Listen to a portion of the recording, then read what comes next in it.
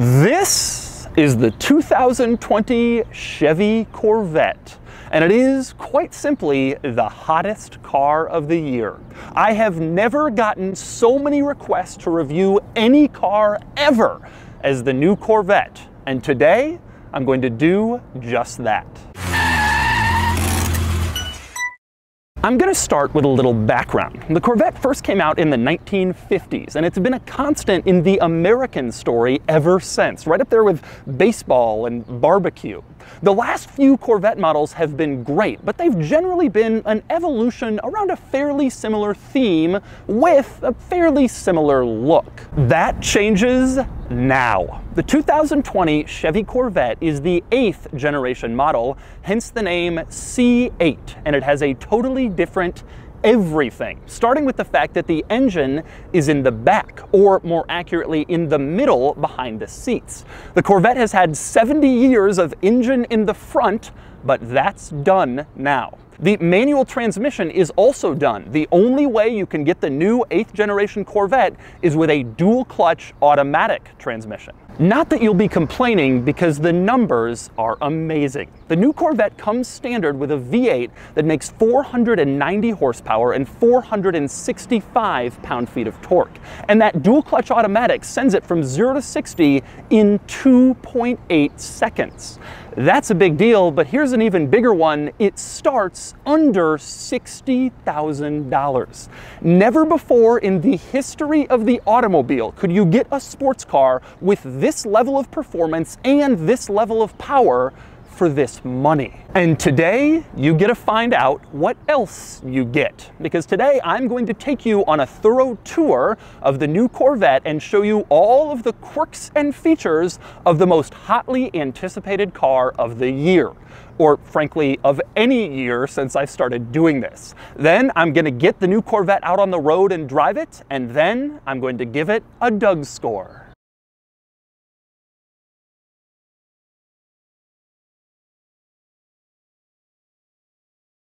All right, I'm going to start the quirks and features of the C8 with the key, which is actually fairly standard. On the back, you have a Corvette logo, and then you have another Corvette logo sort of on the side. This one is just gray and cool looking. And then you flip it over, and that's where all of your buttons are. You have 6 in total, but the most interesting is the one in the middle, the circle. That would be the remote starter button. You lock the car, press that twice, and it turns on, ready to begin your Corvette experience. And next up, let's talk about what happens when you unlock the car. Some interesting things. The most notable is in the back. Press the unlock button and you can see the turn signals sort of sequentially flash to let you know that the car has acknowledged your unlock. Up front, you also have a similar thing happen. Press the unlock button, the turn signals flash, and then the running lights sort of gradually light up again to let you know that the car is acknowledging your presence. But before I get in the C8, I want to start by getting in the back. There are a few ways to do this. One, you press this little button on the key fob twice, as you can see,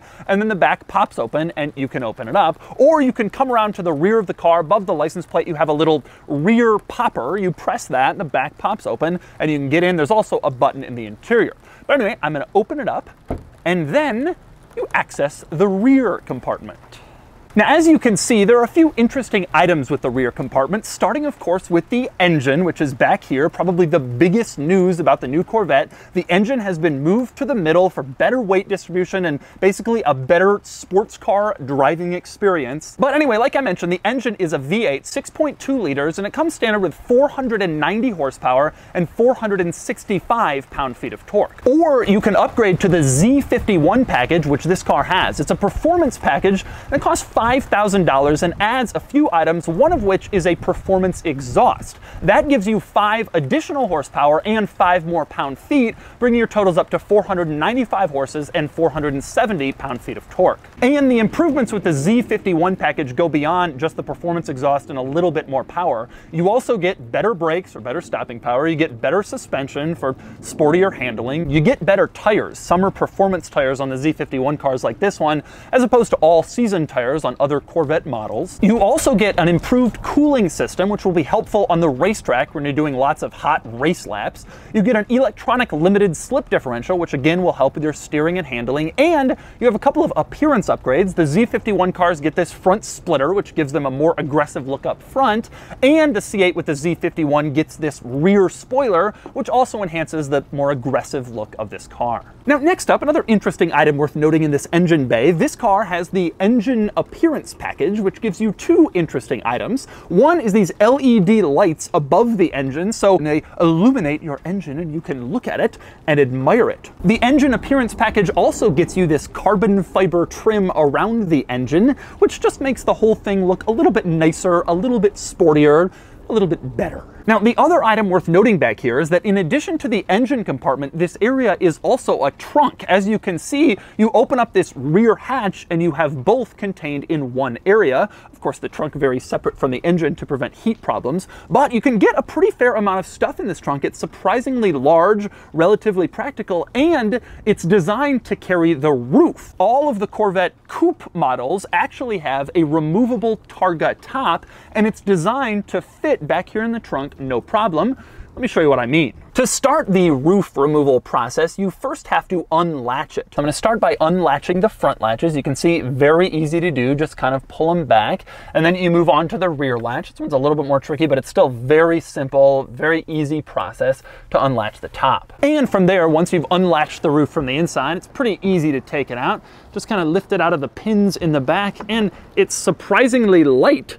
You can just lift it up and walk away, and suddenly your Targa roof is off. And from here, you're holding the roof. You want to put it in the trunk. You just bring it around back here. Again, it's pretty light, and it goes into some guides along the bottom. From there, you just push it down, and it latches into place, and then you're good to go. You can close your trunk, your roof is with you, and you can drive around in your open top configuration. Pretty easy.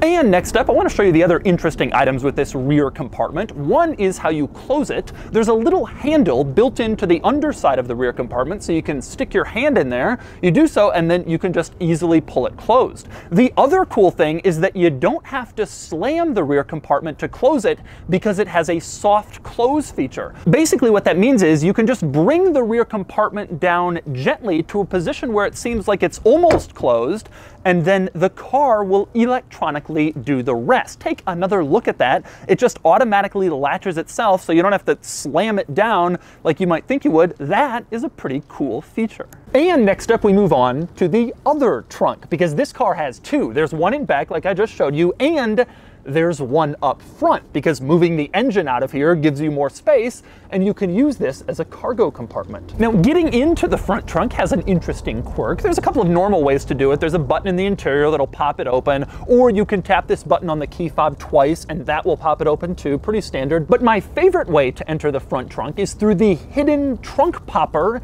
in the front end of the car. It's just below the headlight on the driver's side. You reach around under here, and you can feel the little rubber trunk popper. You press it, and as long as the car is unlocked, the trunk will pop right open, and then you can get inside. Take another look, it's right under here, and it pops the trunk right open. Now, when you're in the trunk, or rather I should say the front trunk, since there are two, there are a few interesting quirks worth noting. One is the size. This is a fairly reasonable size and a good complement to the rear trunk. It's more cargo space than you typically get in a mid-engine sports car like this. Another interesting item in the front trunk is the emergency inside trunk release required by the government in case someone tries to kidnap you with their C8. You press this button so you can get out, and I just love the diagram on this button. It shows this scared person with his arms flailing jumping out of the front trunk of the C8. At least it very clearly illustrates its purpose. But maybe my favorite thing with the C8 trunk is the way that the trunk lid is designed in the front.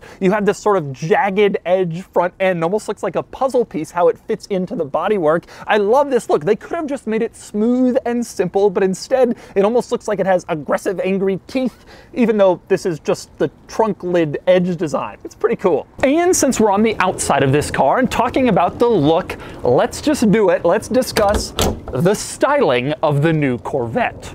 I love it. I do think there's one major drawback, which is that the front end design appears a little too visually high compared to the rear and compared to the look of this car. It's almost like the front end is just a little too ungainly and not quite perfect, but otherwise, I love the look of this car. It stands out, it looks far more exotic, far more expensive than it is, and I think they did a really great job. I don't consider it to be really beautiful, but it is a standout, it makes a statement, and it's really cool. Probably my favorite Corvette design since the C2 in the 1960s, which is truly one of the most beautiful cars ever made.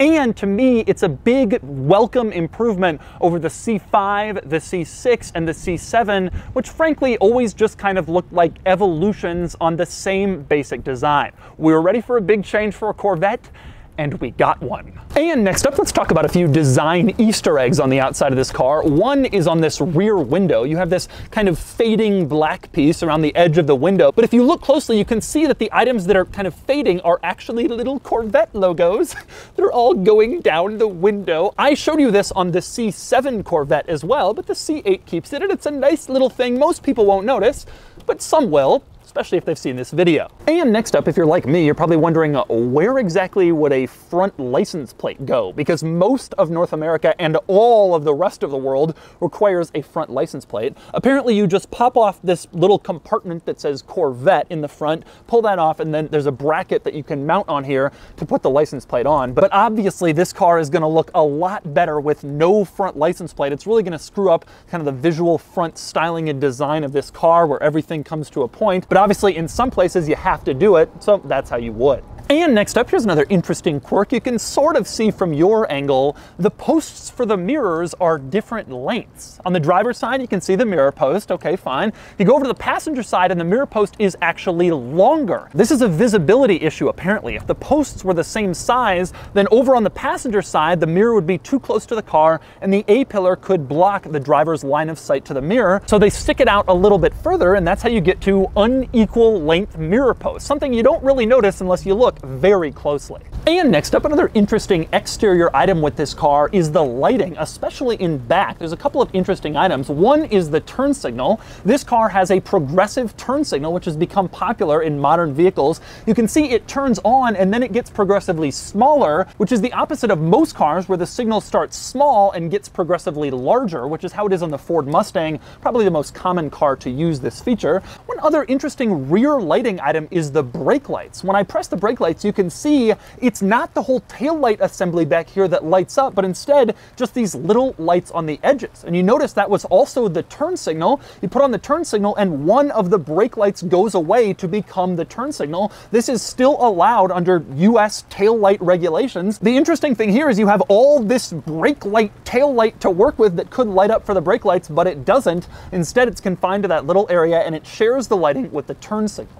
Something I didn't realize until I started playing around with this car. And finally, our last interesting item on the outside of the Corvette is the cameras. In the front, you have a couple of cameras to give you a front camera view, which is becoming more and more common in more and more new cars. And in back, you have a camera you can see mounted above the license plate to give you the rear camera view, which is now mandated here in the United States. The interesting camera, though, is on the top. You can see in the middle, right next to the rear window, there's a camera back there. So what exactly is that for? I'm gonna show you in a second. To do that, we move inside the new Corvette where it's dry and warm.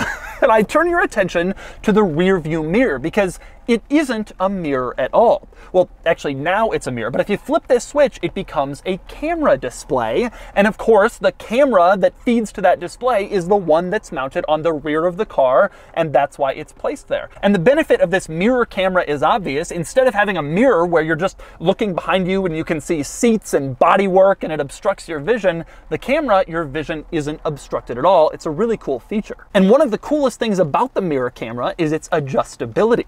For one thing, you can change the brightness in case you want it to be a little bit brighter, a little bit dimmer, whatever you decide. You can also zoom in case you just want to see more or closer or less. You can pick exactly where the camera is displaying. And you can tilt it just like a mirror. You can move it up or down depending on your seating position, where you are in the seat, exactly what you want to see. It's a pretty nifty little trick. And next up, we move on to probably this car's most controversial interior item, and that would be the center control stack. You can see there's like a giant line of buttons and switches going down the middle. I counted 20 different adjustments here between all of the buttons and the switches, and they're all just kind of arranged in this one single line in the center, rather than in your usual center control stack arrangement, basically every other car. So let me walk you through this line of buttons. At the very top, you have the controls for the driver's side of things. So the switch on the top adjusts the climate control temperature on the driver's side. You also have a heated seat and a cooled seat there, and a few other controls. On the bottom, you have the controls for the passenger side of things. So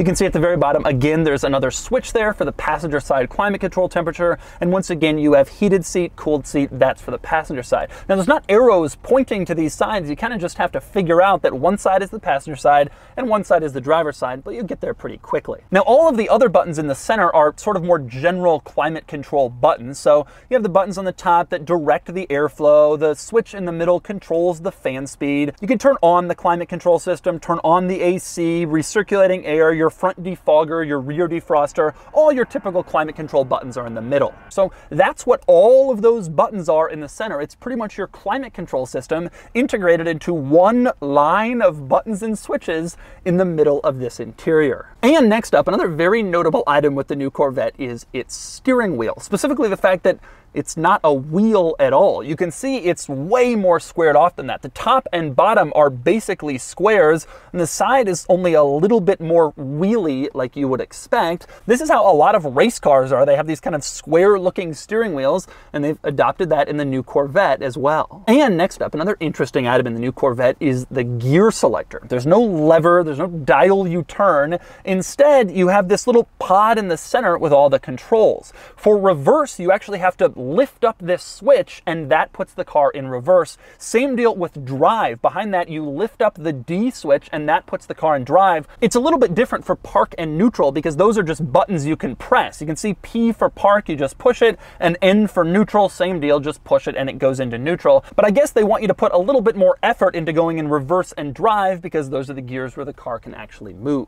Now, at the base of this pod, you also have one more button with an M on it. That, of course, puts the car in manual mode, and then you can use the shift pedals from there to go through the gears yourself. And next up, some more interesting items in this area. I'm going to start with these three little buttons next to the gear selector. Over on the right, you have a button with a camera marked front. You push that and it pulls up the front camera display on the center infotainment screen. And look at this display. This is so perfect for a low sports car. It shows exactly where your front end is, basically from the top down, so it shows precisely where you are on parking curbs or other obstacles that you might run into. It's a brilliant feature. I wish I had it in my sports car. I love it. And I love how easily accessible it is. You get into it with the push of a button rather than a whole system of menus. And I also feel that way about the next button in this group. You can see the button in the middle here has the front of the car with an arrow. That's the axle lifting system.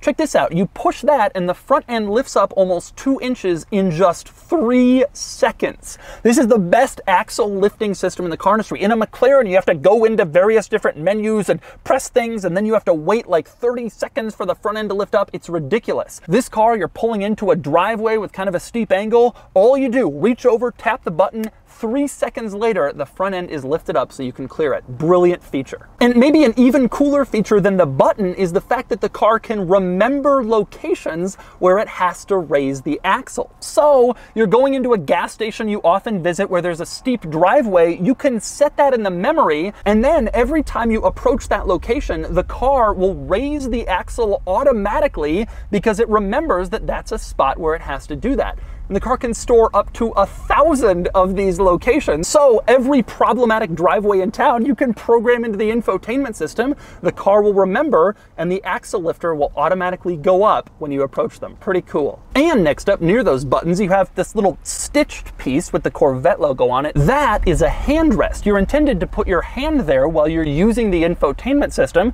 so you have something to rest on. You don't just have to hold it in the air. Or if you're used to driving a manual transmission car, something with a gear lever and resting your hand on, well, now you have a place to do that. Now you can see on this handrest you have the word mode printed, which gives you a clue as to where you change your drive modes. You don't just press the mode button, instead it's underneath the handrest. There's a little dial, you can twist it and that will adjust your different drive modes. You have a few different options. You have the regular mode, which Chevy calls Tour, or you have Sport mode, which is of course a little bit sportier, or you have Track mode, which is sportier still, or you have a configurable mode called My Mode, where you can configure a few different items like your steering, your suspension, that sort of thing. Normally I wouldn't mention a configurable drive mode as anything interesting because a lot of cars that have different drive modes have that, but the cool thing here is it remembers if you have it in My Mode even after you turn off the car. So if you have the car in your configurable drive mode and then you turn it off, when you go to turn it back on, it remembers that it was in your drive mode and it stays in it, so you don't have to switch over to your drive mode every time you get in and turn it on. Pretty good. And next up, another interesting item about the C8 interior is packaging. This is a fairly small interior with a fairly kind of sculpted driver-facing design, and the roof comes off, so you can't put anything up there. And that means they had to kind of move some stuff around in interesting ways. One example of that is the hazard lights, which are actually mounted on the ceiling next to the rear view mirror. You press that, that's how you get the hazard lights in the new C8. Another good example, the dome lights or reading lights. You can't mount them on the ceiling because it comes off, so instead they've put them kind of on either side of the mirror, sort of jammed in there and hidden, but they're there and they work in place, just kind of squeezed in like some other stuff in here. And next up, here's another good example of some interesting packaging in this car, the cigarette lighter. There's no room in the center control stack area for the cigarette lighter, which is where you'd find it in basically every other car. Instead, they've stuck it underneath the dashboard on the passenger side in the footwell, kind of behind the glove box. So if you need to use the cigarette lighter, it's there, but it's just hard to find. Again, some kind of trick packaging. But despite all the kind of clever places Chevy had to stick stuff to get it all in this car, it's worth noting the center console does still have two cup holders. You press this little lid, it opens up and reveals two cup holders in here, and you also have a center console storage area behind those cup holders. So even though they had to move a lot of stuff around and kind of cram it in place, they were able to get cup holders and storage into the center, which is precisely where you'd expect them. And speaking of that center area, it's worth discussing what is between the seats in this car. A couple of interesting things. One, that's where your wireless charger is. You stick your phone in that little spot and it'll charge for you. It's in between the seats, kind of behind you. Now, above the wireless charger, you have a speaker. Looks fairly normal, except that if you look at it from a kind of very severe angle, you can see the Corvette logo is integrated into the speaker. You can barely see it. You have to be at the exact right angle, but it's there.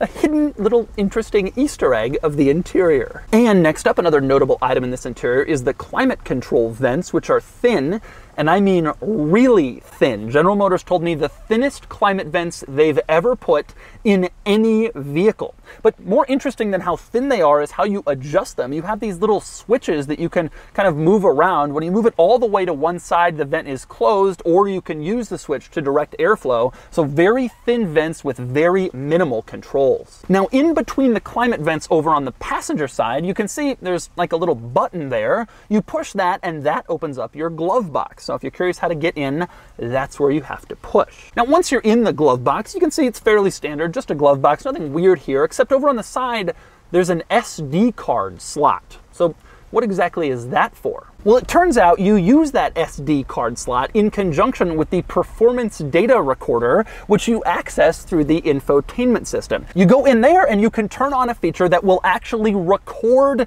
your laps on a racetrack using a built-in camera inside the car, so you can watch later and see like maybe where you missed an apex, where you could improve, accelerate better, brake harder, whatever. Now, a lot of modern performance cars have these performance data recorders, but there are a couple of interesting items worth noting in this one. For one thing, you can choose your overlays. So basically the graphics that will appear on your screen while you're recording or while you're watching it later. You can see your overlay options are none, sport, track, and timing, but the cool thing here is you can preview them. So if you have it on none, here's what your playback will look like when you watch your laps later. But you go over to sport and then press preview, and you can see this is what your recordings will look like later. There's some actual data on the screen, which it pulls from your steering wheel movements or your acceleration or whatever. And you can do the same with track or timing. Here's timing, and you can see it shows you like exactly what you might want to know if you're a serious track driver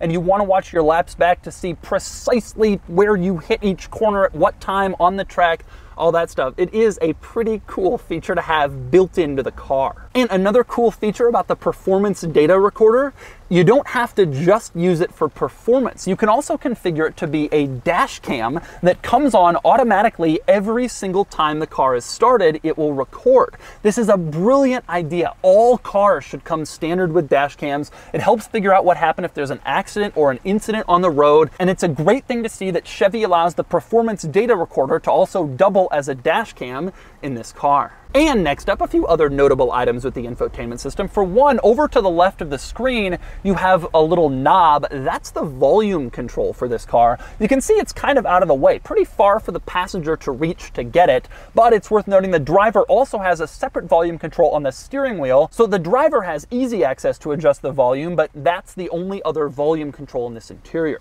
You can see right next to the volume control, there's a physical button with a house on it. That is the home button for the infotainment system. So if you're deep into some menu, you're lost trying to figure your way back out, just press the home button and you can get there. Now, it's worth noting that those are the only two physical buttons for the infotainment system. Everything else is done on the screen, but you always have a group of icons along the bottom that can immediately take you to the usual stuff, like your climate control, your media, your navigation screen, or right to home. Those are always there. So that also makes it pretty easy if you want to navigate around this system. Now, I recently reviewed this infotainment system in the new heavy-duty GMC Sierra, and it's a pretty similar system to that, so I'm not going to go through everything again. But I will say that this is a very responsive system. The moment you tap it, touch it, whatever, it does exactly what you'd expect, just like you'd expect a smartphone to. And it's all very intuitive, very well laid out, very simple. And next up, I want to talk about something interesting called Z mode. You see this little button on the steering wheel to the left of the horn? It says Z on it.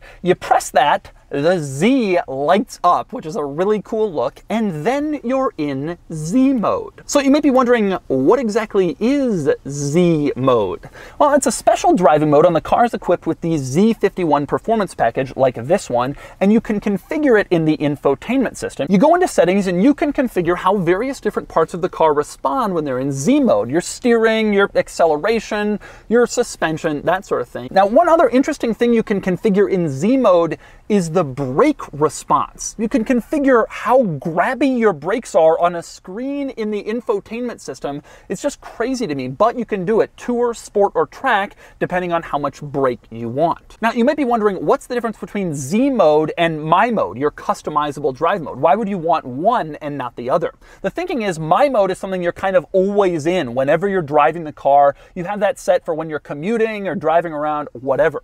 Z mode is something you just tap the button on the steering wheel, go into immediately when you find yourself on a fun canyon road or your favorite twisty spot. It's not something you would want to be in all the time. So maybe Z mode is reserved for a little bit more performance. And next up, speaking of the gauge cluster, you can see it's just one big screen, no more analog gauges here, and it has some interesting quirks to it. One is how it changes when you go between drive modes. All right, right now you're in normal mode, or as they call it, tour, and you can see it looks fairly standard. You even have a fuel economy display over on the side. You switch into sport mode and things instantly get sportier, just more aggressive, more red, and it just looks a little angrier, and the fuel economy is replaced by a G meter.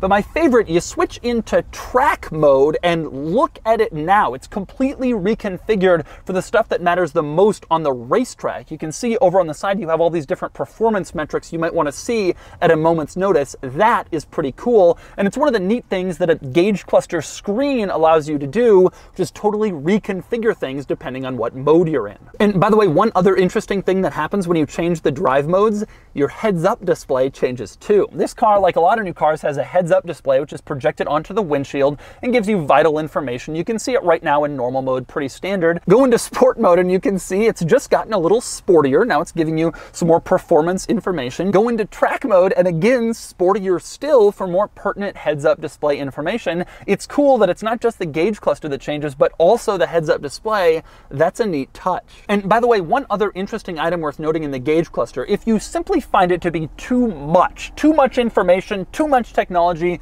and you want it to go away, you can just go over to simplify, and then the screen will simplify itself. And then you don't have all this kind of stuff staring you in the face at all times. That could be a feature that maybe would appeal to the Corvette's more traditional demographic, let's just say, who don't understand all this newfangled technology. And next up, another interesting item with the Corvette is getting in and out with the doors because they have electronic releases. This is very unusual in the car world, although older Corvette models also had this. To get in on the outside, you kind of reach your hand underneath this little curve and there's a little door popper. You push that and it electronically opens right up. Now, the interesting thing here is this means you can't get in the car if the battery is dead, because then the electronic door popper won't work.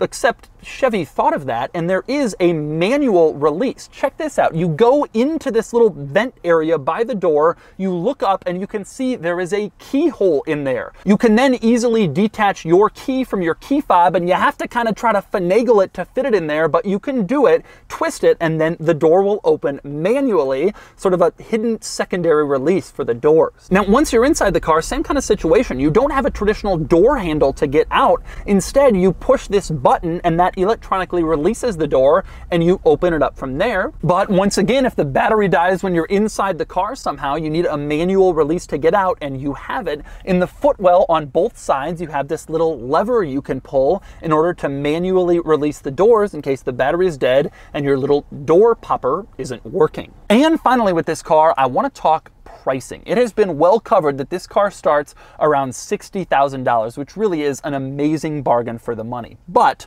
most cars won't cost $60,000. This particular one has a sticker price of around $85,000 because it has a lot of options. I'm going to go over a few of those now. If you upgrade from the base Corvette to the 2LT model, that costs about $7 grand. And it adds a lot of features you're probably going to want. You get the heads-up display, you get the wireless phone charger, heated and cooled seats, satellite radio, your programmable garage door system on your sun visor.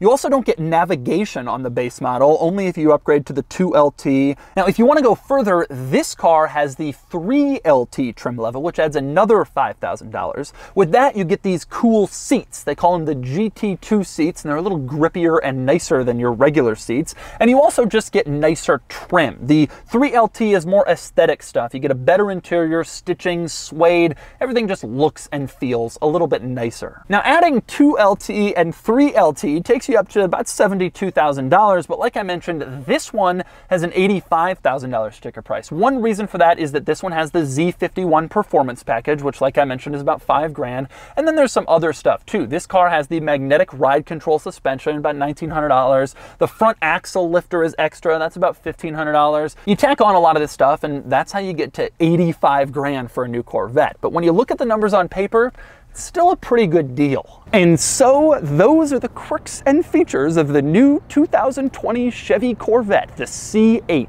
Now it's time to get it out on the road and see how it drives. All right, driving the C8. I've wanted to do this ever since they announced it, as everyone has, and I'm thrilled that I have the chance now. All right, first impression of the car as soon as you get inside, it's actually pretty roomy. I drive a lot of these mid-engine exotic cars, and more they all tend to be pretty roomy. It's a lot of tall people buying these cars, and automakers know that. But this one I would say is unusually so. It's got a lot of space. I'm sitting fairly comfortably, and I can actually move my seat back several more inches. And I'm 6'3", 6'4". So if you're a tall person, you can really feel like you're able to drive this car. Now, the first thing you notice when you start driving is there's really good throttle response. Immediacy Even if you don't have to downshift, even if you're just tapping the throttle, you want to get a little bit more speed, just instant. There's good torque, but more importantly, it's just a quick response. And I think a lot of consumers, even if a car is fast on paper, if they don't feel that when they first tap the throttle, they're going to be disappointed with how it feels. And this car, you don't have to worry about that. It certainly starts to go. One thing you notice right away as you start really driving is the transmission is just so smooth. Everybody's going to these dual clutch transmissions now, but this is clearly one of the smoother ones. I'm in sport mode and you really don't feel gear changes all that much. It doesn't hurt. There's no real smash of the transmission going into the next gear. It's all just really smooth and easy. Of course, the car obviously really quick to accelerate. But to me, I mean, all cars are quick to accelerate now. 0 to 60 in 2.8, 2.9, that's insane. That's an amazing number. But everything in this world is kind of in the low threes or whatever. The amazing thing though, to me, the transmission is just so smooth and so quick. And it's really amazing, especially because this is the new Corvette. We're not in a Huracan. We're not in a 488. This is a Corvette. It's Chevy. And it's only 60 grand, 70, even this one at 80 plus. Now, to me, there are pros and cons of the interior. In terms of quality, I really like it. I was not one of the people who thought that the C7 had that great of an interior. When it came out, everybody was like, this is such an improvement. I always thought it was kind of okay. But this car, I think, really is a lot better. There's virtually no plastic or cheap plastic in here at all. That's partially because this is the 3LT model. So we have stitching everywhere, we have leather everywhere, nice finishers, etc. But generally speaking, this really is a nice interior. To me, this is the first Corvette with like a really interior that really matches the price point and the kind of the world that they're trying to go after. I love the square steering wheel. I'm super into that. I think that looks really cool. I love that in any car that does it. Does not take any getting used to. You just drive it like a normal steering wheel, but it looks cooler and has kind of that racing lineage to it. Steering and handling, I try to evaluate most of the cars I film on the street, which is where 99% of people are going to drive them. So it's a little bit harder to kind of really get a feel of how hardcore it is. You want to get into some hilly driving, some racetracks. Maybe I'll do that in the future with one of these. But generally speaking, it feels like it steers pretty well. I generally prefer mid-engine cars. I think that that is the layout that God intended for sports cars to be in. If you think about it from a weight distribution perspective, it makes the most sense. I've owned a lot of front-engine sports cars, but the ones that have really stuck out to me are mid-engine cars. It's just better. Generally speaking, it's hard not to be impressed with this car. I mean, 0 to 60 in 2 point something. This one's 85 grand, but to me, it's still a bargain at that number, especially when you compare it against rivals, which are basically all exotic sports cars that cost 5 times more. Now, obviously, there's a lot of reasons to get those cars. Ferrari will always have a stronger branding than Corvette, same with Lambo, whatever. And frankly, to me, those cars do have more striking appearances and interiors. But this car costs a quarter of what those things do. I mean, it's an unbelievable deal. And so that's the 2020 Chevy Corvette. This is the most hotly anticipated car of the year, and it lives up to the hype. It's not perfect, but you can't argue with the sheer insanity. This is a mid-engine sports car that does 0 to 60 in under 3 seconds, like a McLaren or a Ferrari or a Lamborghini, except this starts at 60 grand. This is huge, and now it's time to give the new Corvette a Doug score. And the Doug score is here, and the figure is truly unbelievable. A 68 out of 100, which places it higher than basically anything in its price point and within close reach of the McLaren 720S, Ferrari 488, and Lamborghini Huracan. The big news here, though, is that the C8 actually ranks higher than the new Porsche 911. And why wouldn't it? The C8 is faster, cheaper, and right now, much cooler. The launch of the new 992 was laughably small potatoes compared to the unreal interest in the new Corvette. Admittedly, the 911 wins in the daily categories because it has extra seats and higher quality, but the C8 has a higher weekend score, and the C8 also gets a 9 out of 10 in value, which it deserves. I love German cars, and in my world, Corvettes don't beat 911s. Well, that's changed. One word of caution though, the C8 gets an 8 out of 10 for cool factor, but that number will probably lower as these become far more common in the coming months.